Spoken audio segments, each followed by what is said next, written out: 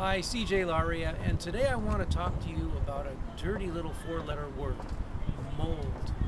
You know, on your investment properties, you can typically find the presence of mold spores in areas where it's warm or humid. If it's on the outside of a house, well, certainly during winter months, there's more moisture, where direct sun doesn't hit it all the time.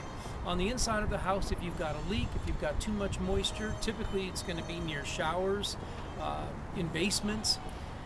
Mold is not only unsightly, it smells bad, and it lists all sorts of emotions of health problems.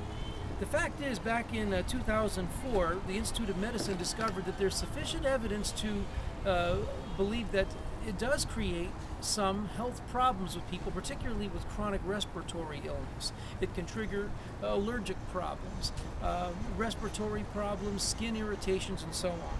The point is, it's a living spore and it must be killed.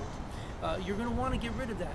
Painting over it is not the solution. It'll only revive it. Water in the water-based paint will actually revive that mold spore. You're not getting rid of it. Gotta kill it. So how do we do this? Here's your tip.